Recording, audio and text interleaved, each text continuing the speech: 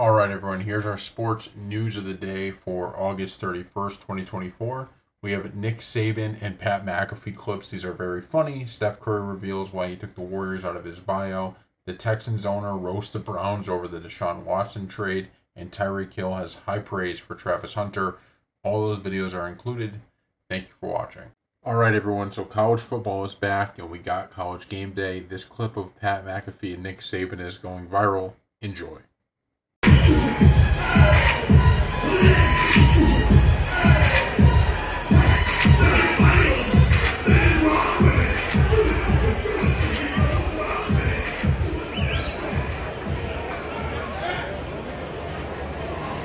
So obviously, College Game Day today was awesome. McAfee was great. Saban was great. The whole cast was great.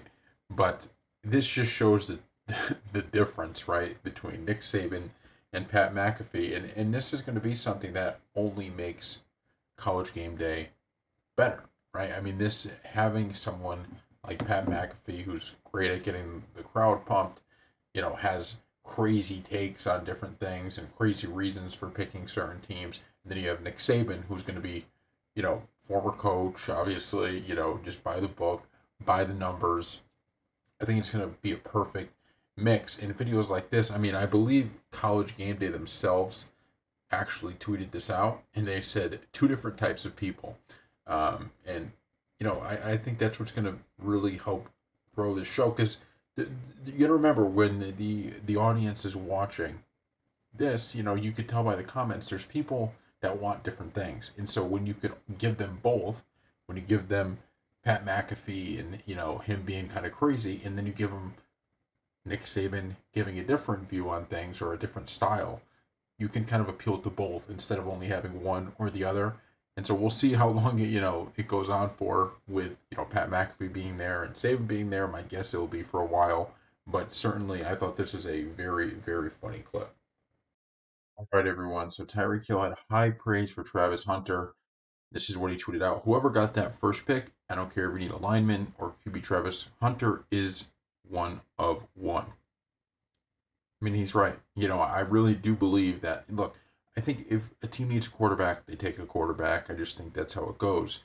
But Travis Hunter is one of those guys that is going to make teams consider, I know we needed a quarterback, but man, this guy could be a once in a generation type talent.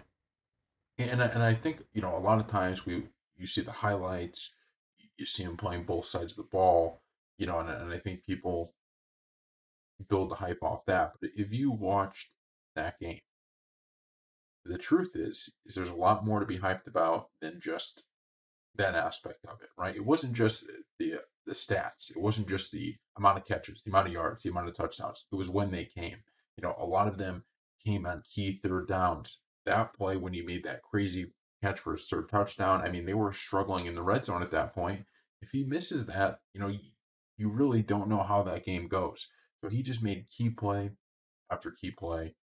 And I think a lot of teams, if he can keep this up throughout the year, a lot of teams are going to be considering him, certainly, in those first few picks. I still think QBs are going to go first, just because usually those teams that are bad, that are up front, they're looking for that franchise QB. And as good as Travis Hunter is, even though he plays both sides of the ball, I think they'll still take a QB. There's definitely a chance here that Travis Hunter is the 1-1, because he is that talented. All right, everyone. So Nick Saban had the College Game Day panel or host, whatever you want to call it. He had him rolling. Here's what he had to say. I just want to say, you guys keep talking about a $20 million roster. Yeah. If you don't pay the right guys, you'll be shit out of luck. That's life, baby. That's life. Congratulations. You just broke the internet.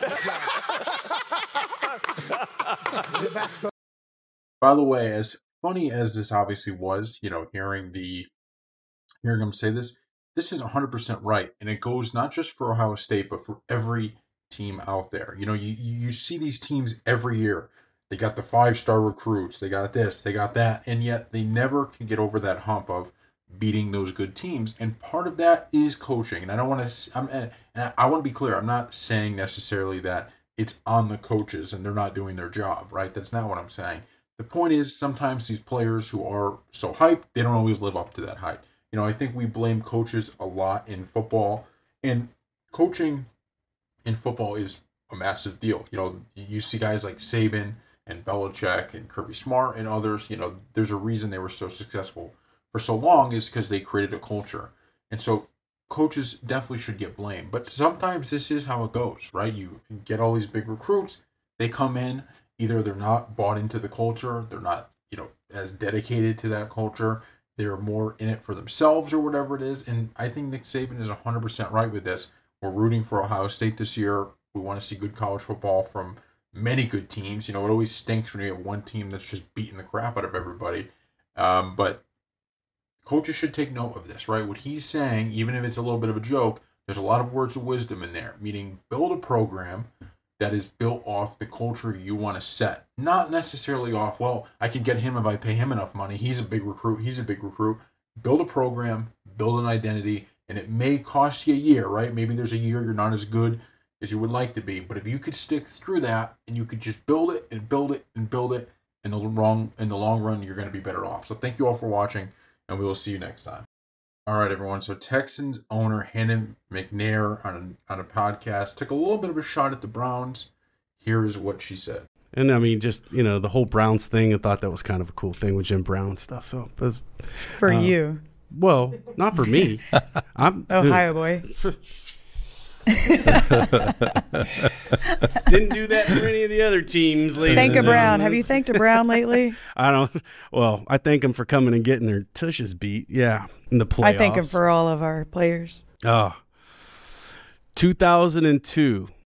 This was a pretty crazy thing because, it's not wrong, right? They did this big Deshaun Watson trade, got all of these assets, and now the Texans are in a great spot. But I think the craziest part of this is the fact, even with the huge mistake, seemingly the Browns made, they're still pretty good too, right? Usually a trade like that will just destroy the team, but the defense is still working. They still got to run a game. I think right now the Browns actually do have a pretty good culture regarding, they just play tough football. And they have this quarterback who isn't playing up to his level.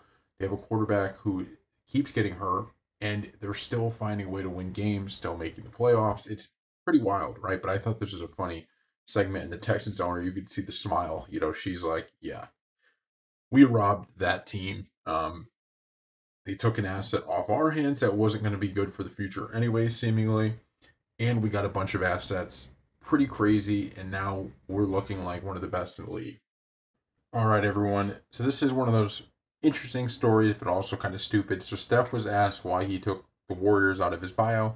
Here was his response. You're not going anywhere. I was just proud to be an Olympian. Oh, you're here forever. Hi, everyone. I'm shooting with Steph and Aisha Curry today. What's happening? I just played a nice little round of golf. I'm not asking him why he took the Warriors off his Instagram. Wait, what? Very mindful, very demure. You're not going anywhere. I was just proud to be an Olympian. Oh, you're here forever. Forever. That's the plan. All right, that's thanks, hilarious. Guys. So excited to share this episode with you. So this is, like I said, one of those dumb stories. We did cover it because we were wondering, what is this? But, it's funny because you see players do stuff like this, and then you're just like, did you not think people were going to bring it up? Obviously the media is going to start covering it. The media is going to start talking about it. But I do think this is a representative of a larger point. So Curry just signed, his extension, right? He just signed that. But there is no question in my mind that Curry is going to start getting more vocal. He's going to start getting more, upset with the organization if they cannot figure out a plan to get this team to become a contender again sometime soon. Because as it stands right now, there's just not a whole lot to hang your head on. You don't see the plan. It's not like you can say, okay, well, they did this, and now we understand that this could be the setup. The team they have right now, it just doesn't feel like is anywhere near contending. And I know maybe they make the playoffs this year, but that's because of the success of Steph Curry and how good he is if they do indeed make the playoff. They're not going to make the playoffs because this team is well built, right? Because it just doesn't, like, that was what made the Warriors so great when they were winning titles. It was not just they had great players, but they had players that fit together. They had a team. They don't have that right now. So even though this is kind of a jokey thing, like, haha, it's funny.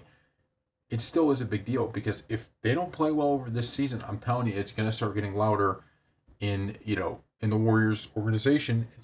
People are going to start getting upset, including Steph Curry, because he's going to say, hey man, we need to get this thing rolling. So thank you all for watching, and we will see you next time.